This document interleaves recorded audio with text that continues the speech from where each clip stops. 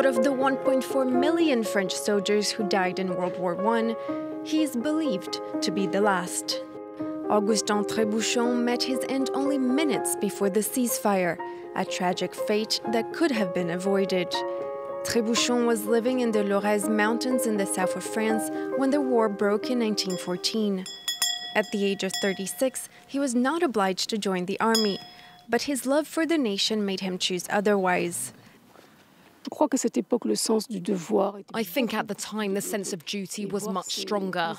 When they saw other men leaving, they felt they had to join them. In the war, Trébuchon discovered the horror of the trenches and survived 3 major battles. For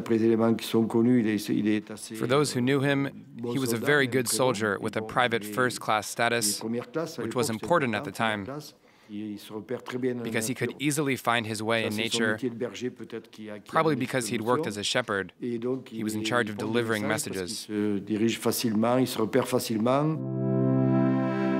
After fighting in Verdun, Trébuchon arrived in the Ardennes on the border with Belgium.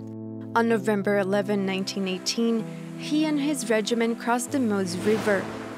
A few kilometers away, French and German high-ranking officers were negotiating the armistice, putting an end to the war at 5:15 in the morning. But in the battlefield, the message of the ceasefire did not arrive until 11 o'clock. At 10:50, Trébuchon received the unfortunate task of delivering a message to fellow soldiers. When he was delivering the message, he was hit in the head by a burst of machine gun fire.